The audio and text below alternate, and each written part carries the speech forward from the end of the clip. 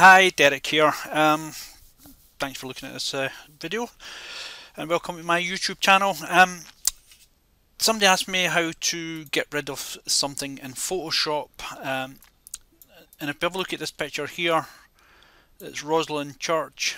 It's an ancient church and we have this horrible modern sign right at the entrance to it. It probably is in lots of photos that it shouldn't be. So how can we get rid of it in Photoshop? Well, once you've done your adjustments in Camera Raw, open your image into Photoshop proper, and for this demonstration I'm going to use Clone Stamp. There are other tools there that will remove items or let you mask items or hide items. This is quite straightforward, and it's probably the easiest. So now another thing is I've got a Wacom pen and tablet, so I might confuse you by saying put your pen down, or it's a pen and tablet I use as opposed to a mouse when I'm using Photoshop. But I'll try and bear it in mind. So when you select the Clone Stamp tool, two options. You want to take the top one, and the settings for your tool should be, if you come along this top line here, you want the blend mode to be, for your brush, to be set at normal. You want the opacity to be 100%. You want the flow to be 100%. And this here can be set at all layers or current and below. We're only going to be working with two layers, so current and below would be fine. I'll leave it set to all layers. So the image is up to a big size. I want it. If we take right in there. Now we're 200%. You'll never ever be that close into your photo. If you printed this out, you would never go that close into it. You might never print it out, but so you're fairly zoomed in. And as you can see, it's a sign. It's got three legs. Two of them are on gravel. One's bordering the curb. So we need to try and find out how to get rid of that. We have a shaped brick here.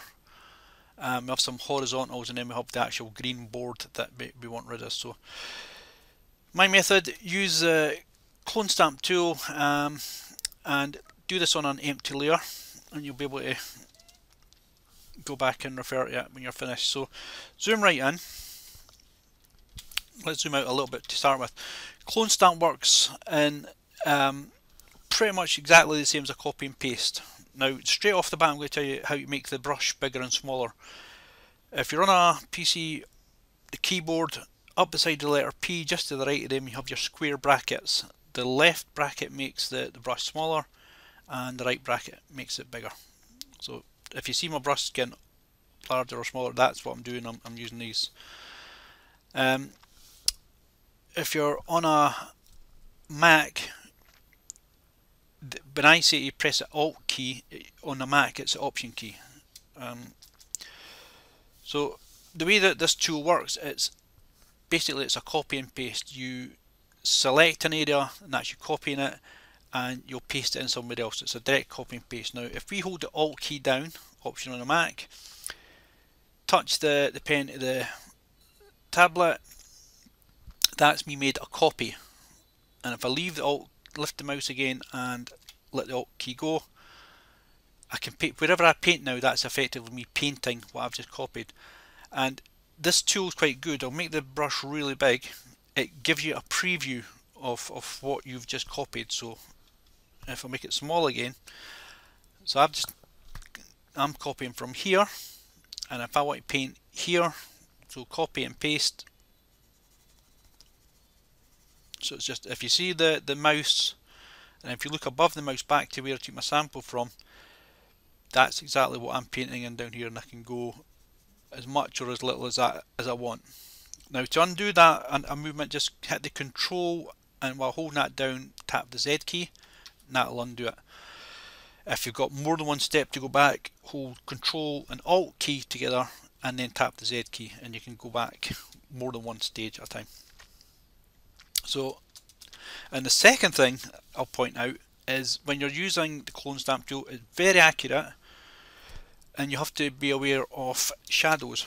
This image here, you can see there's shadow on the wall there and lightness next to it. You can see there's shadow in this area here and lightness next to it. And if I want to copy or sample to fix a bit gravel here, and I take a sample from in here, well, you can see there's a difference in the gravel colour. So if I sample from here, copy, and paste down there, you see how dark the gravel is. So if I was trying to repair a little bit gravel here, you see it doesn't look right because of the shade of the kind of dirt there. So when you're taking your samples, take your source sample close to where you're going to paint it. So for this here, I'm going to take a small brush. I'm going to take a sample just from about here. And another thing to do, or keep in mind to do, if you've got straight lines going through where you're going to sample, that's the place to take it. Take your sample right smack bang in the middle of the straight line. I'm just going to make that brush a little bit smaller. So I'm going to take a sample from here. And I'm going to, because you get this preview, I can line up where this where I'm going to start paint and make sure that the line of the pavement is correct. So I'll just paint in there, and I'm keeping the brush down and I'm just painting. Now I'm going to tackle these bits. So we've got it's not a straight line, but there's a transition between the bricks and the stone. So I'm going to take a sample from about here, right in the transition area, come along to here, just line it up a little bit and paint down the way, and I'll now be able to paint out to there as well. If you go too far, Control and Z will undo it. Just take your sample again, and that's one of the things, don't do big areas when you've got a small brush. And here there's shadow and light, so I'm going to take a sample right in the sort of boundary between the shadow and light, line it up, and I can paint into the light for this bit, keep the mouse down, and then I'm painting into the shadow for that bit, and you see it's kind of matched. I can see a line going through there, so I'm just going to get rid of that. And now we're coming up to this bit, and we've got a solid line here, so we'll take a light copy of the solid line, go up, go up, go up, go up, go up, line it up and paint in. Don't worry about that bit there because I can fix that. The important part there was to get that solid line. Now we've done that, that's a harder bit, so we'll come along, this has been our guide, take a sample for the dark side, come along, line it up again, and we'll just paint down and into here. We've got a wee pattern there. If you see anything that repeats, just get rid of it. And along here, and we'll just paint down to here. So that's that, and then we'll take a sample from up here. Again, line it up, and it just does very small bit there, and then we've got you going even further, so I can make the brush smaller. We'll sample from here. I'll sample from here, and we'll just paint it into there. And we're just going to keep going up with this and see what it takes us. That's not bad. Again, we'll sample from here into here, here and here. Take this top corner of that brick as our line up to here. You can sample for this side, don't have to be for that outside all the time. And we'll go up to here. Get rid of this little bit of pattern here. And our next big bit is up here. There's still a leg down there to get tackled, but we'll get that in a moment.